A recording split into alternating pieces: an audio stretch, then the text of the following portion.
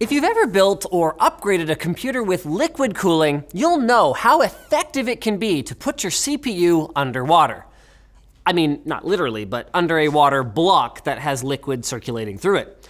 But could actually submerging computers in the world's largest reservoir, the freaking ocean, be the way of the future? Well, Microsoft seems to think so, and they're already operating underwater server farms with other large cloud providers likely to follow suit.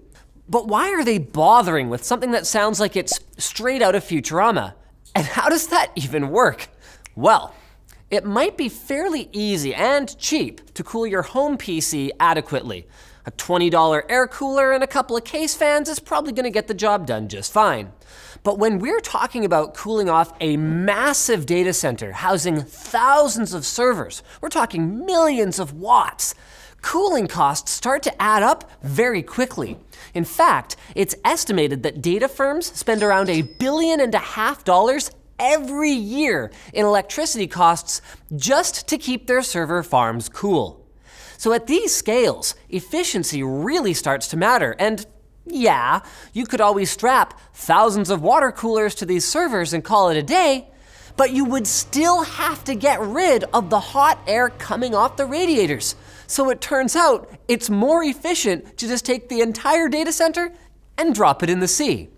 You see, water has a high heat capacity, meaning it can store lots of heat energy without changing its own temperature very much. Think about how a puddle next to the swimming pool can stay relatively cool compared to the scorching hot concrete right next to it. So an underwater data center housed in a watertight pod only needs a relatively simple heat exchanger to dump its waste heat into the surrounding seawater.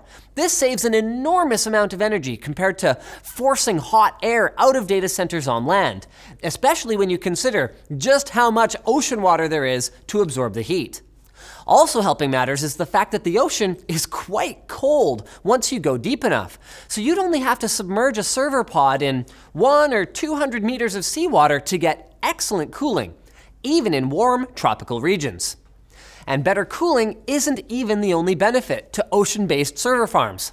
Land-based data centers often have to be located in sparsely populated areas due to their physical size and lower costs for the land and the energy.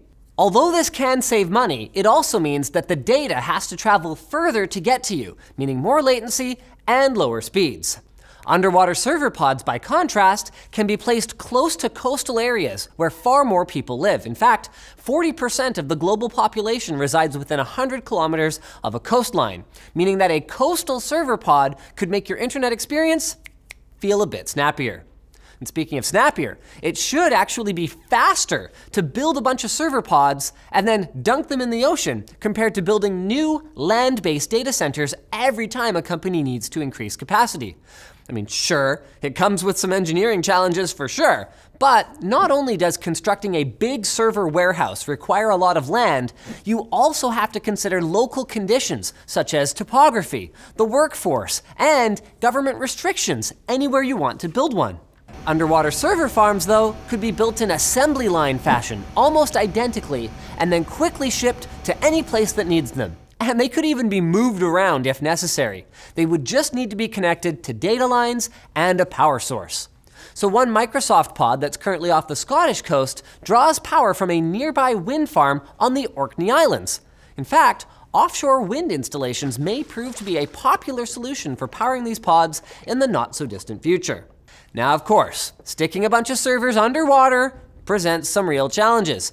You can't exactly just send a team of divers out every time a hard drive fails. So the pods need to be designed with redundancies and better remote access to allow landlubber technicians to handle problems more effectively. And, I mean, here's another fun one. Engineers have even had to work on devising special coatings for the outside of these pods to repel barnacles. So it turns out that barnacles can interfere with heat transfer. Though, I mean, I guess they could just do what old school seafarers did and send an intern down to scrape them off, right? Probably not. But you know what is right?